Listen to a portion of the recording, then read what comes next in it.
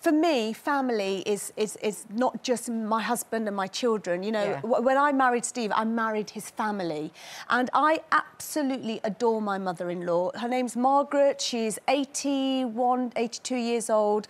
And she has brought up an amazing son in Steve. And I think, look, she might not be with the modern times and everything and understand everything that I do, but she's a really remarkable woman, and I think if I needed a shoulder to cry on, I would go to her, because it's within the family. I don't want to wash my laundry out in public and go elsewhere, whatever. Is that the right saying, by the way? I don't know. I think something like that. But I just feel like she would listen to me. But she's biased.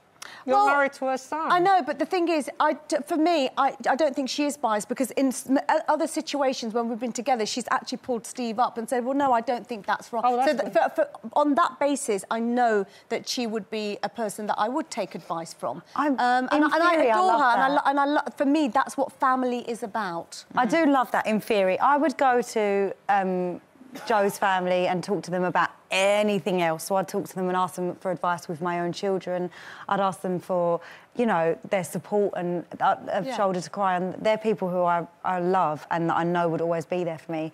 But I could not go to them if I had a problem with their son. I could not go to Joe's mum and not moan, but sort of, you know, say, I'm not happy with this about Joe, because he's perfect in her eyes. Well, but is part of that informed by how you might think you'd feel? I think it's your boys it's more how I feel about my children, and I would really struggle to take an objective view if my children's partner was coming up to me and saying, they're this, they're that, I'm having this problem, because they were like that. Well, then I just couldn't get involved. I would really struggle, because I wouldn't want to upset his partner. I wouldn't want to upset my son. I wouldn't want to be on anybody's side. What about if you're not necessarily going and saying anything particularly contentious, but you're just reaching out and say, look, well, you know him better than anyone else. What is it? How can I make him understand this? Or I don't know. It would just be a...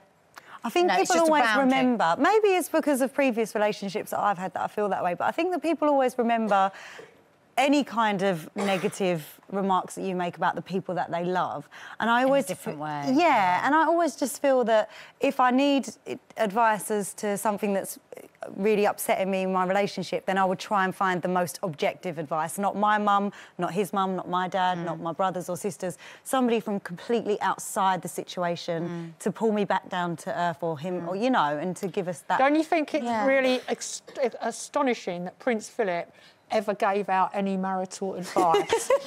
When watching The Crown. What do you mean? Anyone who watched The Crown knows that he is alleged, I'm saying alleged, to have spent a lot of his early years of his marriage to the Queen... On a boat. On a boat, on a round-the-world trip that took almost a year with his best friend. He's given advice, because he's been there and done that. Exactly. And he knows it doesn't work out So right. listen, If Joe went off on a boat for a year, I'd be straight down to his mum's house. Well, I do think that it's interesting. I think that maybe he has learnt his lessons, and I think, you know, I certainly would reach out and have done to Mark's mum, and she would be the first to say that she has led a very sort of imperfect life.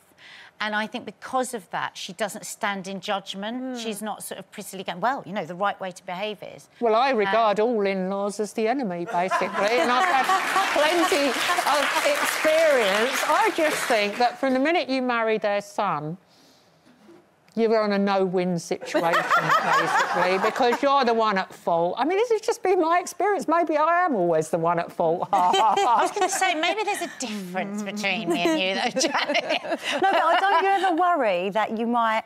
So even if his mum was on my side, let's say, don't you ever worry you would then ruin their relationship? Because they might then have an argument over something that you've brought up. Listen, I think I get what you're saying. I think if you're going to go to a parent and say really negative stuff, I wouldn't recommend that at all. But if you're reaching out to another person that loves them and knows them well, and you're feeling a bit lost and saying, look, how can I make this work? Then why not? And I think there is something in what you're saying, Janet. I think the fact that you do think of all in-laws immediately as a disaster area, they probably will be that. Whereas I'm more with you, and I think maybe that's a cultural thing. Yeah, but where also, I see it's an extension of the family. but also Steve's mum and dad. You know, Steve's mum and dad. The children have fled the nest. They've got grandchildren, and it's part of me keeping them involved in our life. Yeah. You know, even just little things. Sometimes it just feels that they're part of the family. You know, and I think that's really important. I feel like you're a cousin. Yeah.